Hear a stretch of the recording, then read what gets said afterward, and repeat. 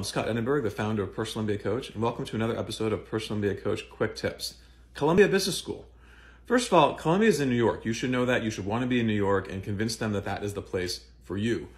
They also want to know that you're very interested in the program. Engagement and interaction and interest is very, very important to Columbia. So demonstrate that to them. If you don't know how to do that, get in touch with us and we can help you.